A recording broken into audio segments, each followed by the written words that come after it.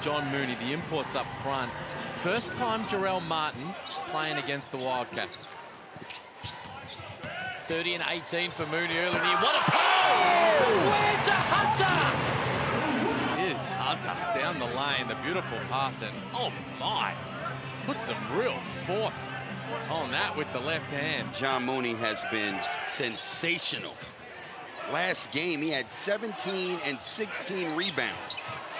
But back to Jordan Hunter.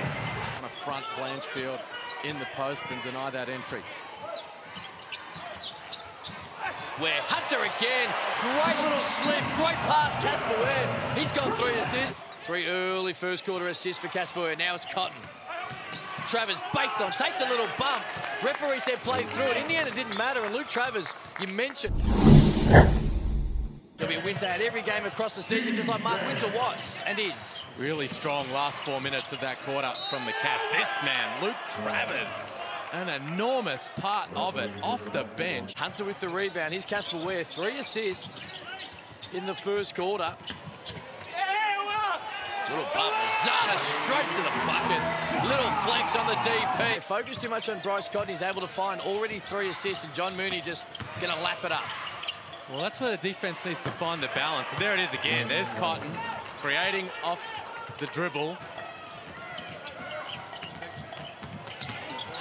Cotton gets hit. Counted. Oh, my goodness. Not a thing you can do to stop that. Where? Martin steps out of the Ware. And he nails it. Hunter, he couldn't tip it back. And now Bryce Cotton's downhill, pulls up over Ware. Got it! Oh, man. 2 and 15, 20 seconds for Bryce Cotton. He's now up to 22. He just had the eyes wide open and said, this is going up. Hunter takes a seat. Moley comes in.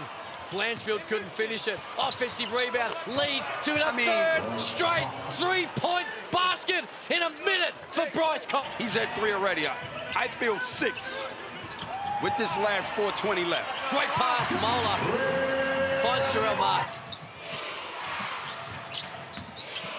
Norton and Mola. Mooney just inside the 3-point line. That's down.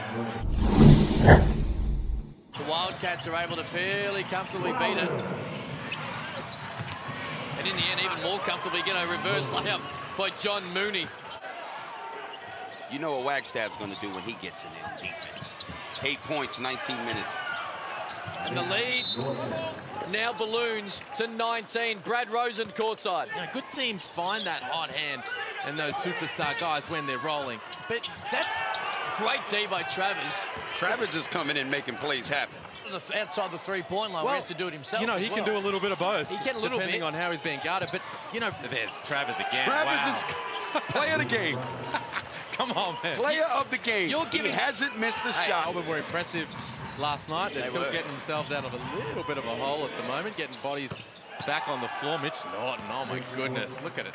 Floodgates well and truly open in this one. Can't believe he gave him Bunning trade player of the game.